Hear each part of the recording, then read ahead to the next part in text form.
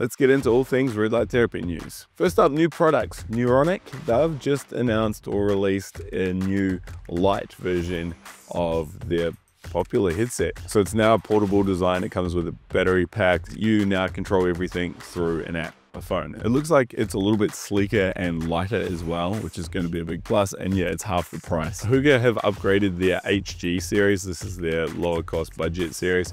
It looks like it's still using 660 and 850 nanometers, but it is a whole new design, new control system as well.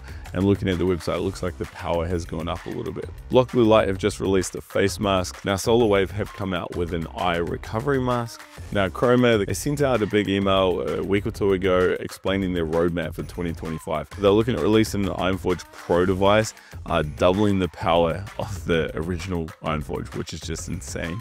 A sky lamp for indoor lighting, 2.0 version of their nightshades, the Chroma Beauty Forge.